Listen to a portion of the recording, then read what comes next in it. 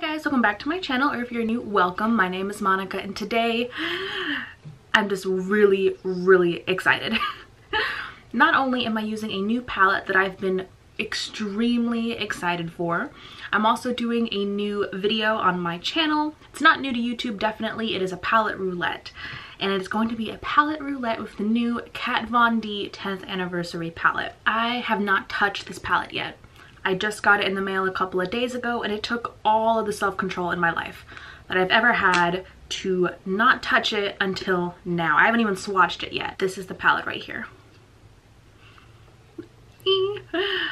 So this is actually my first Kat Von D full palette. I have a couple of her little quads, but I've never gotten one of her limited edition palettes before. It just looks beautiful. And the first thing I thought when I saw this palette is I gotta do a palette roulette. Like, this is going to be my first palette roulette. It is a beautiful palette and I cannot wait to jump in. So real quick, the rest of this look, I'm really feeling it. I don't know what's with like the space buns and this flower crown. I actually got this flower crown custom made off of Etsy a couple of years ago, and it's supposed to be like Dionysus themed, hence like the blood splatter and the grapes and oh god, I love it. So like, this is me right now. I'm loving the lace and okay.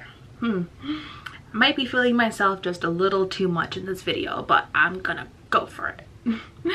So my entire face is primed and ready. So before we go and pick out the shades that I'm going to be using for this palette roulette, don't forget to give this video a thumbs up if you like this idea, and if you want to see any more palette roulettes in the future, don't forget to subscribe and hit the little bell icon to be notified whenever I post a new video. Alrighty, so I'm taking a page from LS's book and using random.org on my phone to pick out the shades.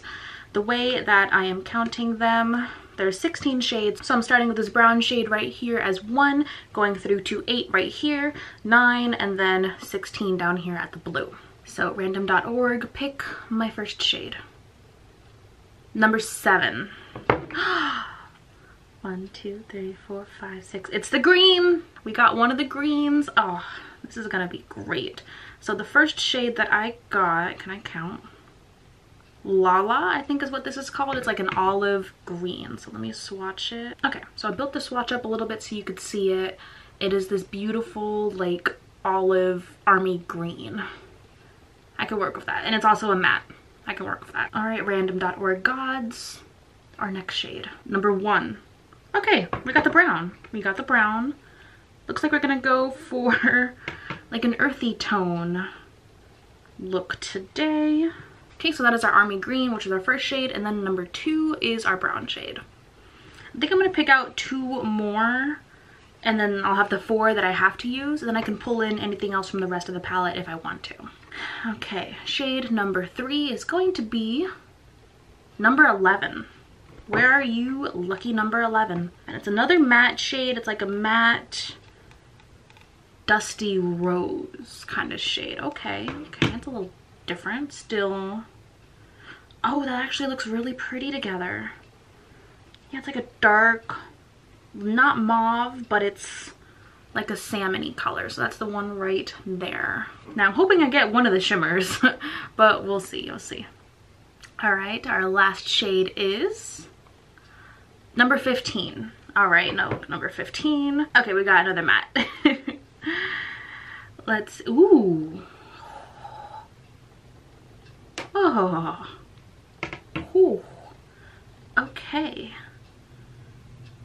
Oh, that looks stunning.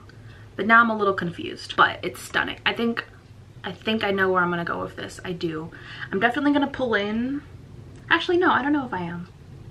Okay. So these are the 4 shades that we are going to be working with today. We've got our army green, we've got our brown, we've got like our salmon-y rose shade, and then we have like this beautiful like deep matte teal. Okay, so I'm just gonna take the swatches off of my fingers and I'll leave them on my hand just for reference throughout the video. So like I said earlier, I've already primed. The rest of my face is pretty much done. I've done this for another video, which will be coming up at the end of this week, so make sure you subscribe and stay tuned. But for my eyes, I've already primed them with the MAC Paint Pot in Soft Ochre, and then I set it with my face powder, which is the Rimmel Stay Matte. So I think first I'm gonna jump into the like salmon-y color that I got, number 3, and I'm going to just throw that all up in my transition. Going in with the big fluffy brush, there is some kickback.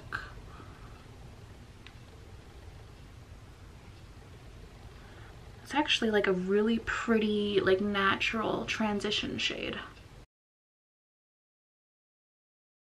That would actually be perfect for like a no makeup day. Like if you just throw that in your crease, maybe deepen it up a little bit with a darker, like not a brown, but something.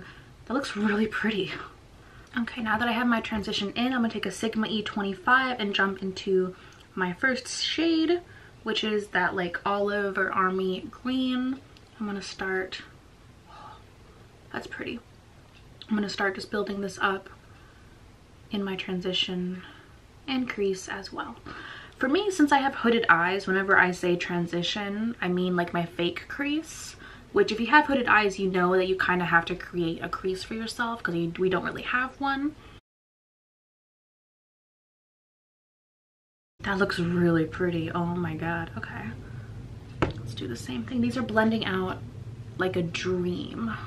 So that's all blended out. I honestly don't know if I want to add the brown and kind of like deepen it up, or if I want to put on like a brown liquid liner and smudge it out with the brown, because I think that would look really pretty. Yeah, you know what, let's go for it. We're gonna put on, I have the Kat Von D tattoo liner in brown. I'm gonna put that on and then smudge it out with the brown shade. Where's my smudger brush? Smudger brush. Oh my god, that came out so pretty. I'm glad I did that. See, it gives it a nice soft look. Yep. Definitely gonna go ahead and do that on the other eye.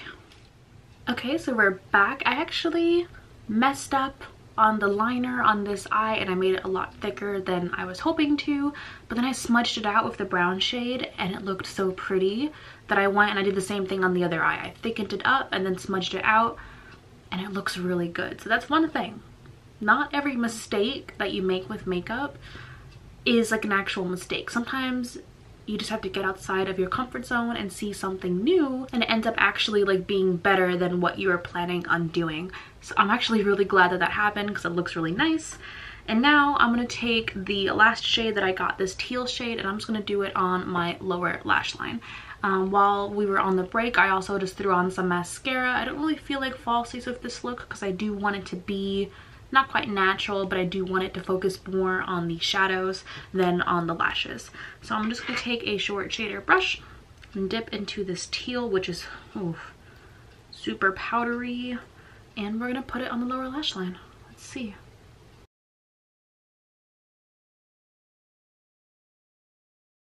I'm going to leave it right there. I don't want to take it in too far because it is so dark, but that looks really pretty on like the outer half of the eye. And I think I need a pop of color on the inner corner. You know what? I think I'm gonna take the gold shade right here. This, I can't read this backwards. 1, 2, 3, 4, 5. The shade Egypt, I think. And I'm just gonna do that on my inner corner. Oh, that just brought everything together. Oh my god, it looks really pretty. So I just finished off the look with a little bit of a light pink gloss, and I'm loving it. I love that the Roulette really made me pick the shades that wouldn't have drawn me first. Like honestly, looking at this palette, I would have jumped in first with the greens, all of the greens, and then probably the blues, and then I would have jumped into the warm shades over here. I don't think I would have gone straight for A, kind of all mattes, and B, mixing like the brown and the salmon and the green and the blue. Like I think that really got me out of my traditional zone, and I'm loving how it turned out. It's a little bit neutral since the only really bright pop was the blue, but I love it and I had a whole lot of fun doing this. I keep looking at myself because I'm just loving this whole look. The flower crown, the space buns, the gloss, the eyes. I'm living for the look today, guys. So thank you so much for watching. I hope if you liked this video, you'll give it a thumbs up and subscribe before you leave, and I hope I'll see you in my next one. Bye.